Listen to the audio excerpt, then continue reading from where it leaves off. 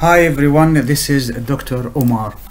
In this video clip I will show you how to explore your data and to determine whether your data are normally distributed or not in SPSS, and to look for kurtosis. Kurtosis is pointiness of the distribution. It describes the shape of the distribution. It's a measurement used to describe the degree to which scores cluster in the tails or the peak of a frequency distribution. In normal distribution, the value of kurtosis is 0. Positive value of kurtosis indicates pointy distribution. Negative value of kurtosis indicate flat distribution. The further the value is from 0, the more likely that the data are normally distributed. So it is really important to convert the scores into z-scores for standardization. Kurtosis, using the formula, kurtosis equal to k minus 0 divided by standard error of kurtosis. Kurtosis value between minus 1.96 and minus 1.96 and 1.96 indicate normal distribution, and beyond these values the data are not normally distributed. This diagram shows the difference between positive kurtosis and negative kurtosis. In normally distributed data, the distribution, the curve distribution is bell-shaped, and when it is there is a positive kurtosis, the curve is peaky, and when it is negative kurtosis, the curve is flat. So here on the left column I have data, and I want to explore this data to see whether it is normally distributed or not, and whether there is kurtosis in it or not. I'm going to show you 3 ways to do it in SPSS. If we go and click on Analyze and then scroll to Descriptive Statistic, then hit the button for, or the icon for, frequencies, and then we're going to transfer the data I have here into the variables.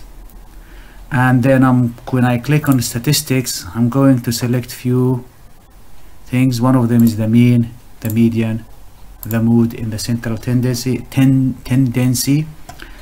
and then the distribution I need to check put a check mark, tick the kurtosis, get also standard deviation, a standard error of the mean, and hit the button for continue.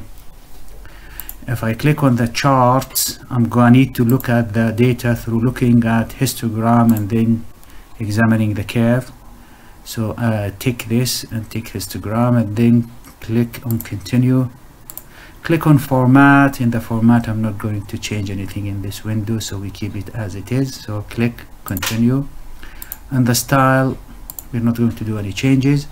Here there is a box or an icon, small box, say displays a frequency table. I'm going to uncheck that. There is no need to look at the data in a frequency table.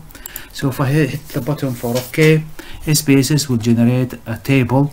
In that table shows that we have 44 entries or scores. Nothing is missing.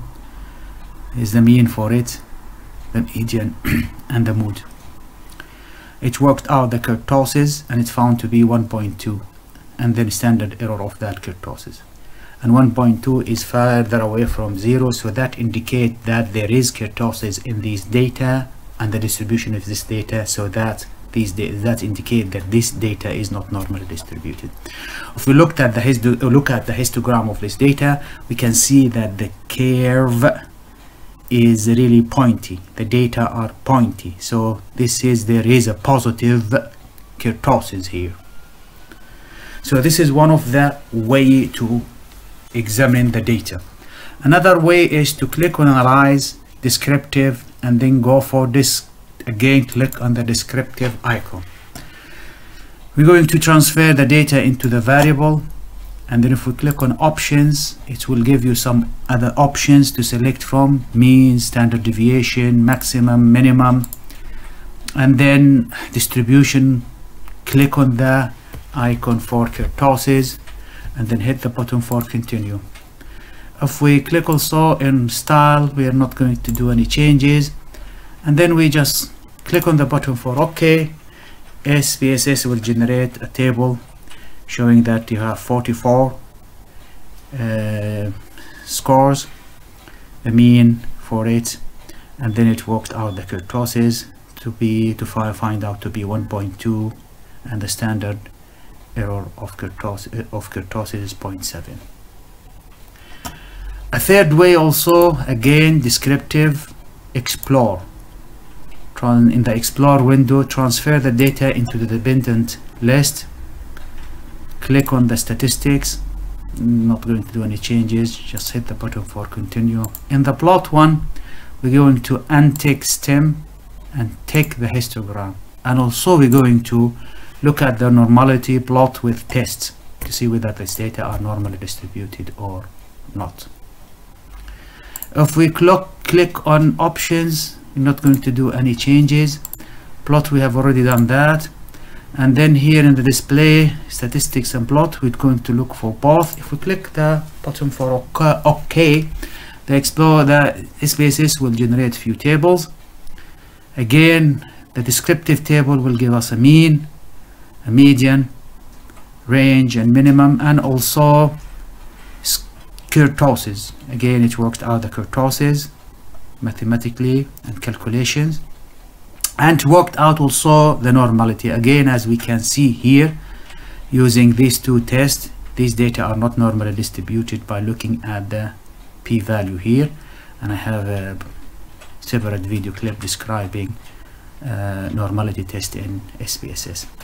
Again, the Spss will generate a diagram, histogram diagram or chart, and as we can see here, we have the data, and we see a peak here, and there is no curve. But if we want to insert a curve, we just click on this picture and then scroll to elements, scroll to show distribution curve, and then close this, and then we have here a curve.